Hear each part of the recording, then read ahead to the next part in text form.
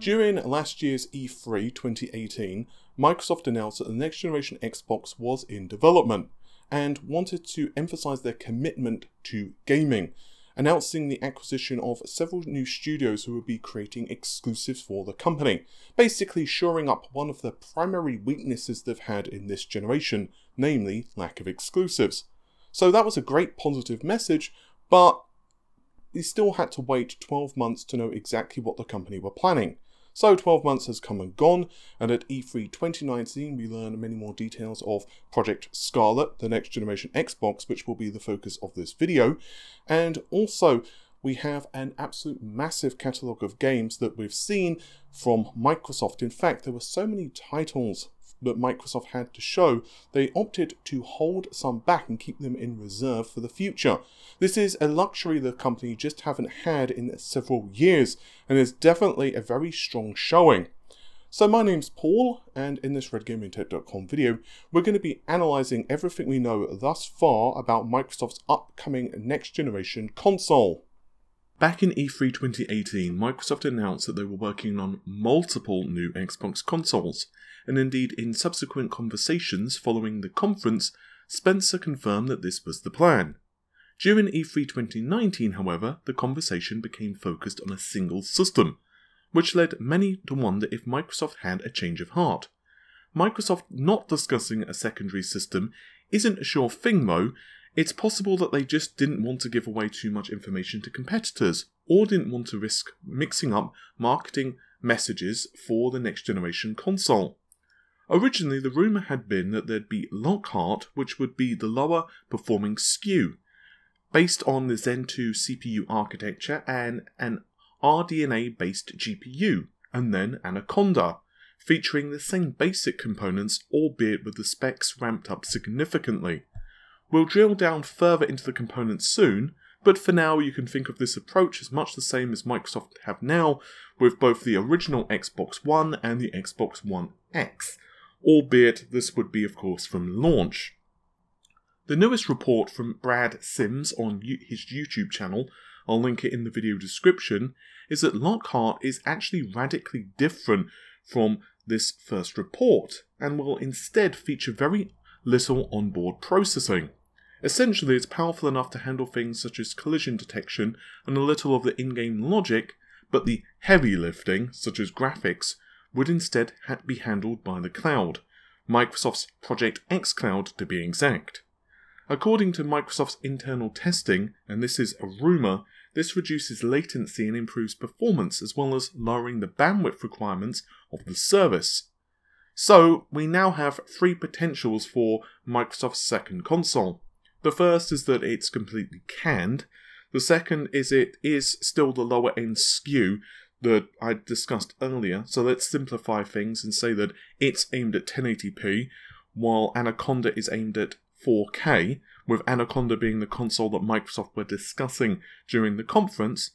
And the final rumour, which tallies more up with what Brad is saying, that the console instead is very low performance device, unable to play games locally, but is developed for streaming. As developers will likely tell you, porting up a project is much easier than porting down. Or to put it another way, what sounds easier to you? Making a game like Doom 2016 with the Nintendo Switch in mind and then bringing it to another console, which is more powerful, or doing the reverse. Hint, the Switch first would be much easier. Let's for a moment assume that the PS5 is less capable than the highest performing Xbox SKU, and we don't know if that's the case, but we'll delve more into performance comparisons in just a moment. Developers only have limited budgets, limited amount of human resources, as well as of course time. To this end, there is the possibility Microsoft were concerned that developers would simply optimize the games for the lowest end console. Then whatever time they had left, they would spend to slightly tweak the version for Anaconda. Basically, Microsoft could have found themselves in a situation where neither of their consoles was getting the best performance or visuals possible, as well as frustrating developers and also giving Sony's console a bit of a leg up. I'm inclined to believe that xCloud will be how Microsoft choose to target gamers who are unwilling to plunk down the cash for a new console, particularly as the company are reportedly very happy with the performance of its service. They've also stated that emerging markets will be targeted via xCloud. So let's start things out with what's confirmed spec-wise as an overview before drilling down to the separate components. Microsoft have confirmed the inclusion of an AMD Zen 2 CPU, but didn't provide information such as the number of threads or cores, or indeed the clock frequency. The GPU was confirmed to be RDNA based, and that hardware-based ray tracing was present. And also the other major announcement was that much like Sony, we would see a super fast storage device. They actually said that it's going to be around 40 times the performance compared to the older Xbox. And also Microsoft have confirmed the presence of an optical drive as well. We'll start things with the SSD. And according to Microsoft, this is an exact quote, "We've created a new generation of SSD. We're actually using the SSD as virtual RAM, and we're seeing over 40 times the performance over the current generation." Those are bold claims and match very much what Sony have done with the PlayStation 5, as they're pushing the abilities of the PS5 as well, and are using it to stream data very quickly into games. A Sony patent shows the potential for this to eliminate loading times for titles. All of this is exciting stuff. Most likely it will be a drive that, at least in part, is similar to the next generation high-performance NVMe drives for PC, but I don't think you're just going to be able to plonk in another drive easily into your system. Most likely it will be highly customized and integrated into the very heart of the console. From Microsoft's wording here, the drive isn't just about pulling data as you're loading into the next part of the game, such as a new map, but it will also act as a separate pool of RAM, albeit considerably slower of course than, let's say, the GDDR6 memory on the system. The drive will clearly not be as fast as main system memory, but it will still provide quite a lot of performance. Next generation NVMe drives have around 4 GB per second for sequential writes in best case scenarios. So even if the consoles are 2 times the speed of the current generation, this is still much slower than RAM, but should provide some interesting options for developers. What is the point here is that it's sufficient performance to swap data in and out of very fast, and can basically be used as extremely advanced virtual memory. This has the obvious benefit of reducing the need for a radical increase in the amount of system memory. There's also been a lot of discussion online of the potential for 2 separate chips for both the CPU and the GPU, an approach Microsoft have taken before with the Xbox 360, which also used unified memory, and also the original Xbox. But given the shots of the console we've seen in the trailer, we'll analyse those further in just a moment, it does look unlikely. Furthermore, AMD basically confirmed a SoC for Sony in E3 2019's Next Horizon event, so the chance is reasonable that Microsoft would have done a similar thing. But of course, it's not 100% confirmed. But let's dig into the respective component choices. Microsoft confirmed that Scarlett would be using Zen 2, and it's a logical choice by the company, and represents a substantial increase in processor horsepower compared to even the Xbox One X. The X uses an AMD Jaguar-based processor, clocked at 2.3 GHz, but still uses the same 8-core configuration as the 2013 base model. But Microsoft did include a number of tweaks and customizations for the implementation of Jaguar for the Xbox One X, and word is that they're taking a similar approach to the Zen 2 CPU cores found in Scarlett. Microsoft did not confirm the number of processor cores, which is unlike Sony, who previously confirmed during the Wired interview that we will expect 8 CPU cores and 16 threads, because we do know that Zen 2 is capable of SMT, simultaneous multi-threading. Likely we'll see the same number of CPU cores for Microsoft console as well, and given a chiplet of Zen 2 contains 8 CPU cores across 2 different CCXs, it would make the most sense. And if you're yet to watch the All You Need to Know About Ryzen 3000 video on this channel, I'd suggest you do so if you're not super familiar with the Zen 2 architecture. As a quick overview, each of the two Zen 2 CCXs contained inside the chiplet contains 16 megabytes of its own level 3 cache, meaning the full chiplet would contain a grand total of 32 megabytes, with 512 kilobytes of level 2 cache per core, and 32 kilobytes of level 1 instruction cache, as well as 32 kilobytes of data cache. In my All You Need to Know video, I also predicted that I feel that the amount of level 3 cache will be reduced for the consoles, but this is not based on insider information, just a gut feeling. The Zen 2 CCX is 31mm squared, and the chiplet is 74mm squared. To put this into some context, the Zen chips on the 12nm process were 44mm squared for the cores and 16mm squared for the level 3 cache, although the cache was only 8 megabytes compared to Zen 2 16.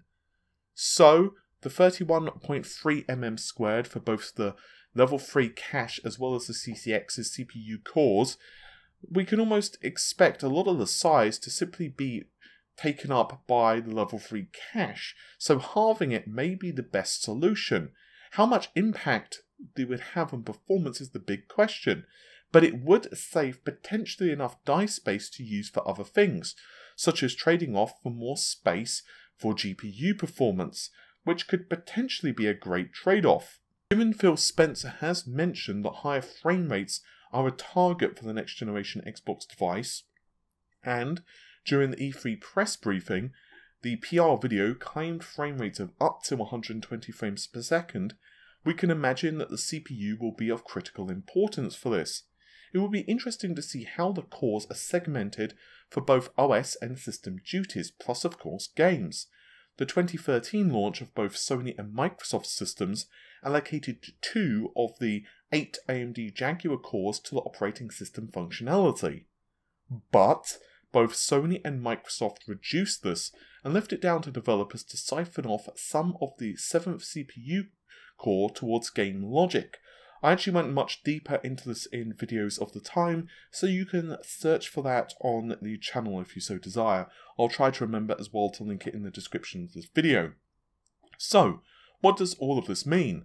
Well, we're left with a CPU that will likely run at least twice the clock frequency-ish anyway, compared to the base model systems of 2013, while simultaneously offering 32 instructions per clock versus 8 of the Jaguar, and the bottom line is basically the CPU cores inside Zen 2 are going to be faster, more efficient, and considerably more capable than the low power cores found in either Sony or Microsoft's last console. The GPU for the next generation systems will be very interesting from a marketing standpoint, because both Sony and Microsoft were pushing T-flops comparisons hard for the previous generation.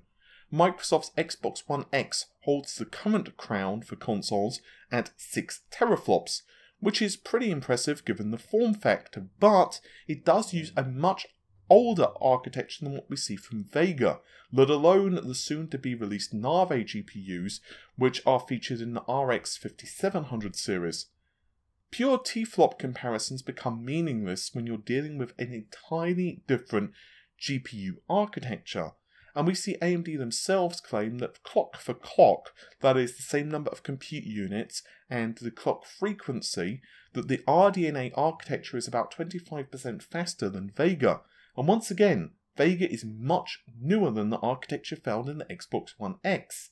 To compare T-flops against such radically different chips isn't really possible. It's like saying that a desktop Q6600 from Intel running at 4 GHz would perform the same as a modern day Intel quad-core chip with the same clock frequency, even if hyperthreading was disabled for the modern day chip.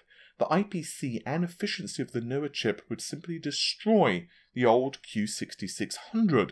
T-flops for this generation of consoles has been a bit like the bit wars back in the late 90s. I suspect this is one reason Microsoft chose to highlight figures such as 4 times the performance of the Xbox One X, or 40 times the drive performance. We can pretty much be certain that a GPU hitting 24 teraflops is not exactly likely, and Microsoft did clarify that the 4 times figure is a combination of different factors that are used to determine the metric, but they were elusive as to exactly what those figures were. We'll get more into this in a moment though. Okay, so let's talk about the actual technical details then. As mentioned earlier, RDNA is significantly more efficient than previous AMD architectures, and one of the keys to improvements is the smarter compute unit design. Each CU is technically still comprised of 64 shaders, but the compute unit itself is considerably more complicated and smarter than what we've seen previously from AMD's older architectures. The new CU doubles the instruction rates of older GCN architectures, i.e. the architectures we've seen in Sony and Microsoft's last consoles, and also doubles the number of scalar units and schedulers to achieve this. I've talked about the design more in depth in the past, and I'll also be doing a deeper breakdown of RDNA soon, because this video is already going to end up much longer than I'd intended, so I want to just focus on key points here so we're all on the same page. Previously, we saw a wavefront, just think of wavefront as a set of instructions, was 64 threads wide, but RDNA changes this natively to only 32 threads wide. This is combined with simultaneously changing the number of SIMD slots, which were 16 and now they've been brought up to SIMD 32. So essentially this means that the wavefront size matches the size of the SIMD and can be executed in a single clock cycle. So again, while there are 64 shaders per compute unit technically, these shaders are broken down into groups of 32 shaders, or to put it in a more accurate and AMD's own lingo, it means that we have a dual compute unit design. Basically, they're smarter and much more complicated than AMD's older GCN design. There was also significant tweaks and changes to the key aspects of the GPU, including the caching system and also delta color compression. RDNA shaders can both read and write color compressed data, and the display unit can also read this compressed data that's held in the frame buffer without needing to decompress it first. Because we see RDNA put out 25% more work on average gaming workloads compared to Vega, and remember, Vega once again is a considerably more newer architecture compared to what we saw in the original Xbox One console or the Xbox One X, raw T-flop comparisons become a bit meaningless. Microsoft have also confirmed hardware-based ray tracing support, and looking at AMD's own roadmap, there are a few clues as to this. In fact, in an exclusive interview back in late March, I revealed a source had told me that the next generation Navi architecture, as it wasn't known as RDNA back then, would support ray tracing and would debut in 2020, and lo and behold, in ray tracing vision, the current RDNA architecture is nope to hardware accelerated RT, but the next generation RDNA architecture does feature ray tracing, and it launches next year. It wouldn't be a big leap to assume, therefore, that Microsoft Scarlett would use some custom variant of this next generation RDNA GPU. And if it does, we can also expect that there will be some tweaks to the underlying architecture to further improve the performance of the shaders. Indeed, in the same exclusive as the ray tracing video, I'd revealed that Navi had the goals of fixing the issues we saw with older GCN architectures, namely things such as geometry, performance, and pixel pushing power. And we can assume that this is going to be a trend that AMD continues with the next generation architecture, and there's also patents that AMD have filed themselves. Essentially, it shows a hybrid hardware and software solution for ray tracing. NVIDIA's solution with its own ray tracing core is pretty powerful, but it does have some drawbacks, and one of them is that programming of RTX is going to work on NVIDIA hardware only. Given AMD have pushed the open standards, especially for ray tracing, they are manufacturing GPUs for both consoles and PCs. Therefore, logically you can say that it's in their best interest to have a portability for developers, because code would work much more easily between PC and consoles. As for Microsoft, well, they developed DXR, DirectX Ray Tracing, which works in conjunction with DirectX 12 as an API specifically designed for ray tracing. Microsoft have no shortage of ray tracing patents of their own, and goodness knows how many they've filed which have not been published to the general public yet.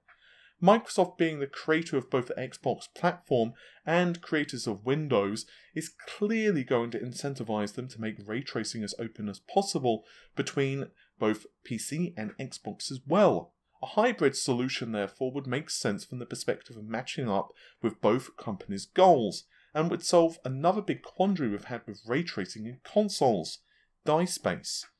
Some may take die size comparisons between Turing and Pascal shaders as a comparison here, but honestly it's not a very fair assessment, because the Turing architecture, even if you discount ray tracing, is a significant departure from Pascal. Don't forget, Turing is essentially a slightly tweaked version of Volta.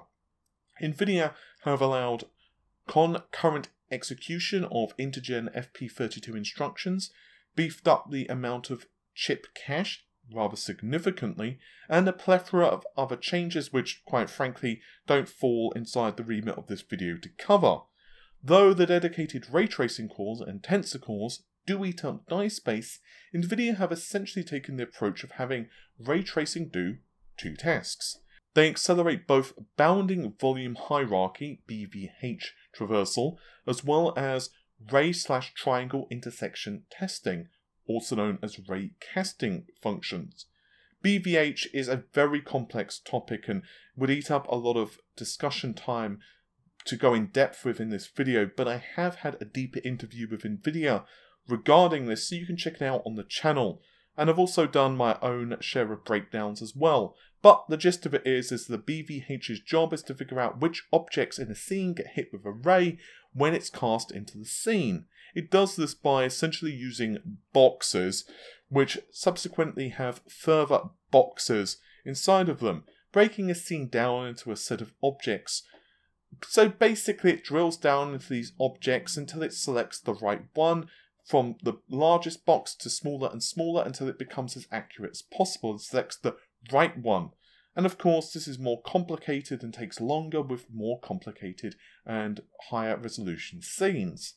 With the second generation of RDNA, this is handled a bit differently, and the GPU uses Intersect Engine to schedule these instructions directly as compute shaders on the CU of the GPU. Basically, it passes the data through the texture units of the GPU.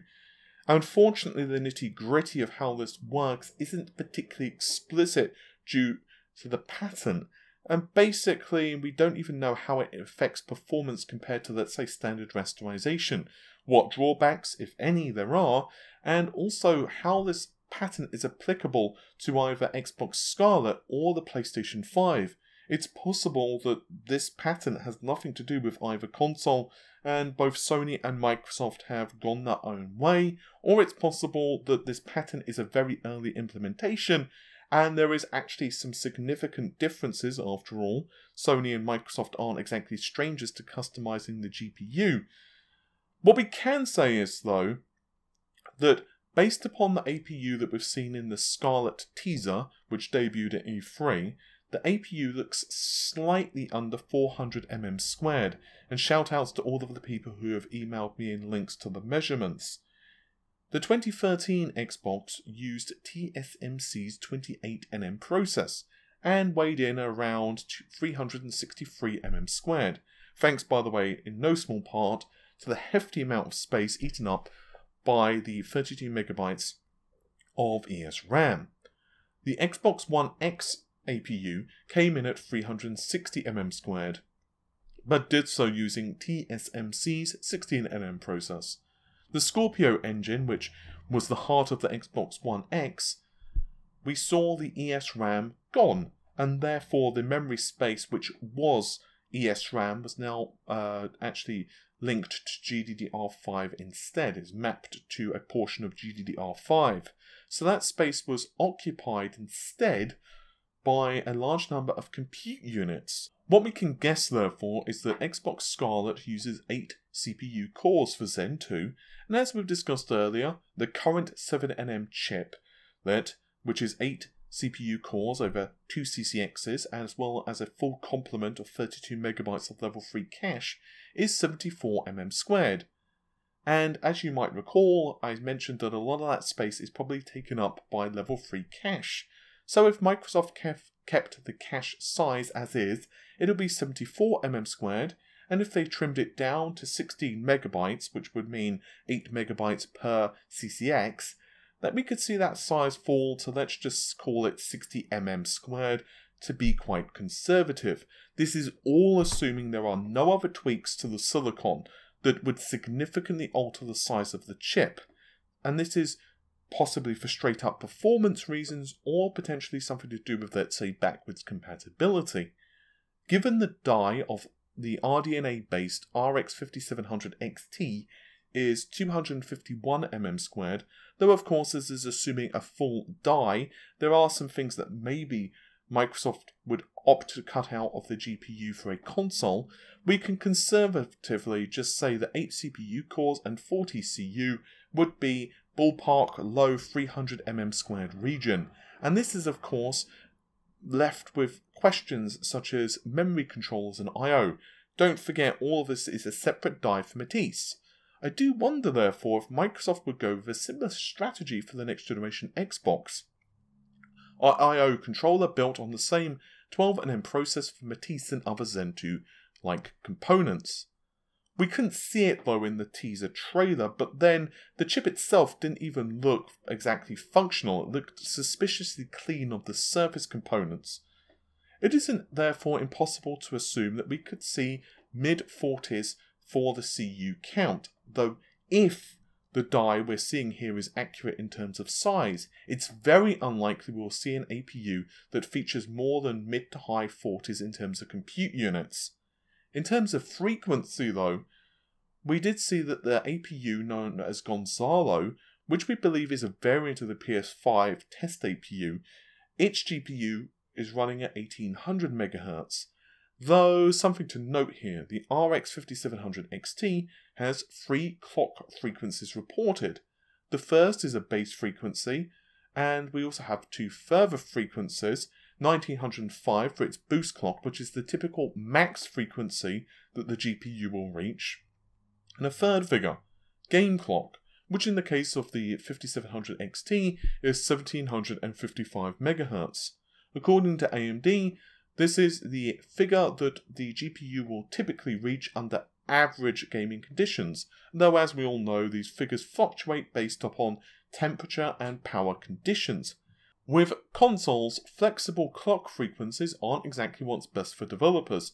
An exception to this would be the Switch when it's either docked or in portable mode. Instead, frequencies generally remain constant unless the unit is in danger of overheating/damage. It's a little suspicious that we'll see a retail console hit 1800 MHz because of the cooling thing, but it's also power consumption. Then again, it's possible Microsoft could employ a robust cooling solution similar to the Xbox One X, or they may choose to lower clock frequencies or simply go wider and run more compute units at a lower clock speed. The Xbox One X ran 40 compute units at 1172 MHz, which was barely the frequency needed to squeak by Microsoft's 6 teraflop barrier. You can see a table here which compares the T-flop performance of the GPU with different compute unit configurations as well as clock frequencies.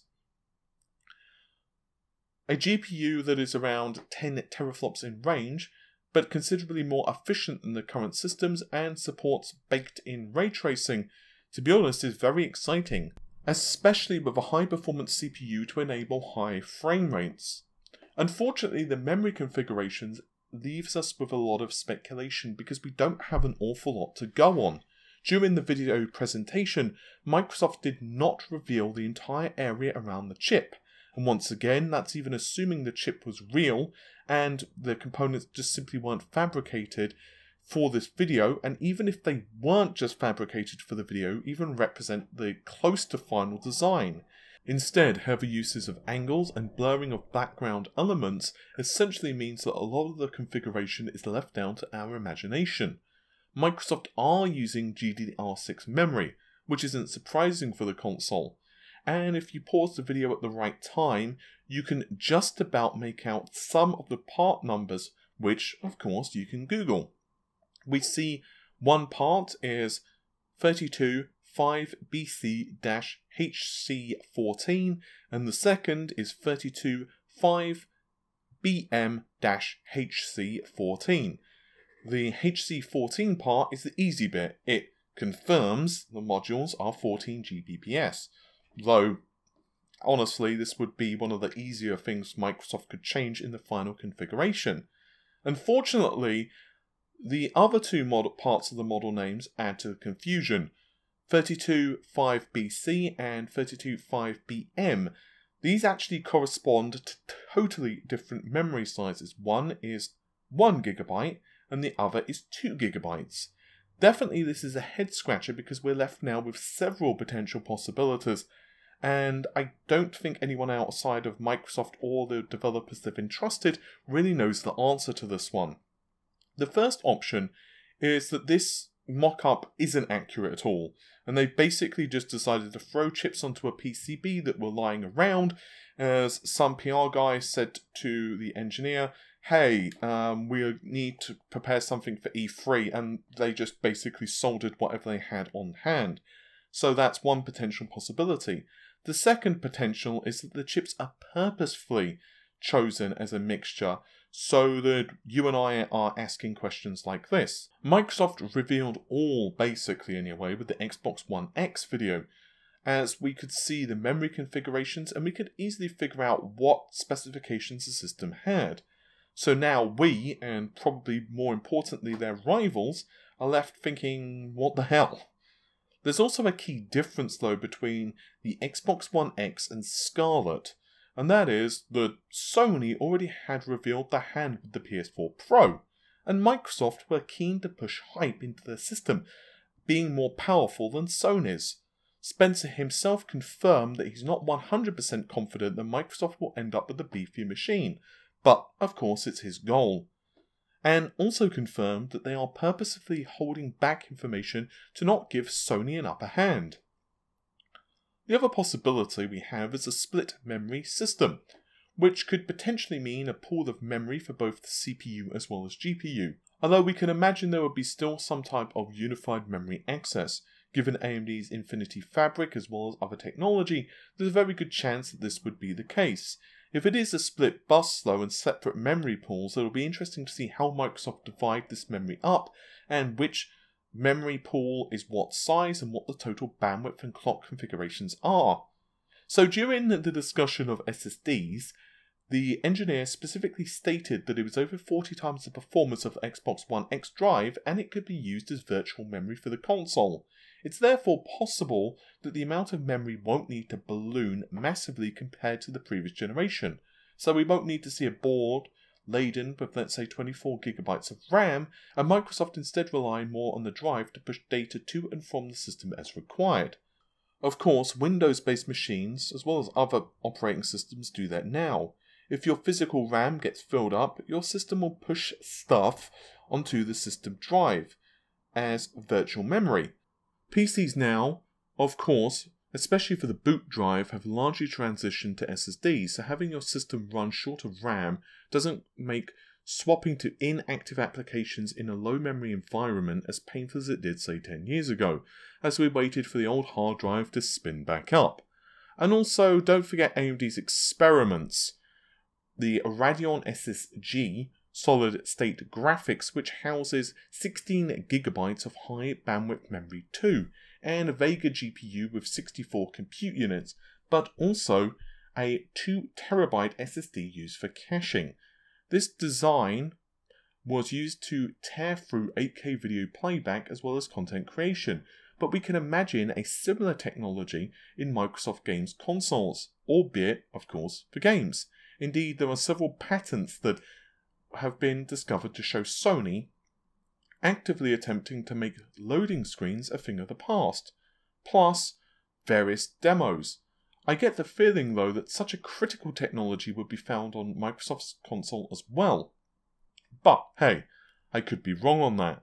Microsoft have also used several board shots which are almost 100% likely to be the Xbox One X motherboard and have nothing at all to do with the next generation console and are either just red herrings or are there just to make it look good. Each generation of consoles has its own unique challenges. With the previous generation, Generation 8, the biggest obstacle was the low power Jaguar cores inside the systems. I'll be putting out a video retrospective on that soon enough, but if you take a look at the systems, they were very much GPU heavy, which is one of the reasons we saw the push towards GPU compute for the systems. From Generation 7 to 8 though, we also saw a massive increase in the amount of memory, 16 times, 512 megabytes for the Xbox 360, and a similar amount for the PS3, albeit with the PS3 split into two separate memory pools. This is very much different from the Xbox One and the PS4 base machines, which have 8 gigabytes of memory. Sony pushed the PS4 as the most powerful console back in 2013, which Microsoft was happy to reverse roles with in 2017, with the launch of the Xbox One X. But this generation will be different, and for example, let's say that the final consoles feature GPUs which put out raw T-flops between 9 and 11 T-flops. That doesn't sound that impressive compared to the Xbox One X and its 6 T-flops. But arguably, this next generation will be the first generation of consoles to see potentially have the full package, with a fast GPU and CPU, lots of RAM, and a fast drive to be able to provide rapid access to data. We've seen tantalizing glimpses of what's possible from Sony's Spider-Man demo running on an early PS5 dev kit, and Microsoft have showed a little bit of Halo Infinite, albeit not a live demo, which was a shame. Also, if there was ray tracing in the Halo Infinite demo, the implementation was very subtle, but perhaps they're deliberately holding that back or just not implemented it yet. What was very evident though was the raw level of detail in the background environment textures compared to previous Halo titles. Even when Master Chief was first dropped after his suit was resurrected, let's call it, we saw the environment react subtly. Lighter objects jostled around, and this is possibly an indication of what the next generation is going to bring. More immersive physics, all possible because of the higher performing CPU, better AI, and larger game environments. If you're a PC gamer, there's a chance that you've listened to this and thinking that this just sounds an awfully lot like a current medium to high spec PC, and honestly, largely you'd be right. In 18 months, this hardware will very likely easily achievable in a similar configuration for desktop. But with the customizations and fixed hardware, the potential for developers is extremely interesting, particularly with a super fast SSD and the potential that it brings. It'll be interesting to see what impact that makes for PC games as well. Microsoft and Sony will definitely be pushing hardware as much as possible, but the messaging will be very interesting. And now that Microsoft have seemingly abandoned Lockhart, the lower end SKU, it's going to be curious what price Microsoft ends up targeting. With all of that said though, hopefully you've enjoyed the video. If you did, then definitely consider subscribing for much more content similar to this. You can also find us on social media, which of course will be linked in the description of this very video, so go ahead and follow us on that if you so desire. You can also find us on some Amazon affiliate links, which of course will be found in the video description, and if you choose to, you can also support us on Patreon, which, you guessed it, is also found on the video description. Don't feel you have to, but if you choose to, that would be greatly appreciated. With all of that said though, take care of yourselves, have a great day, bye for now.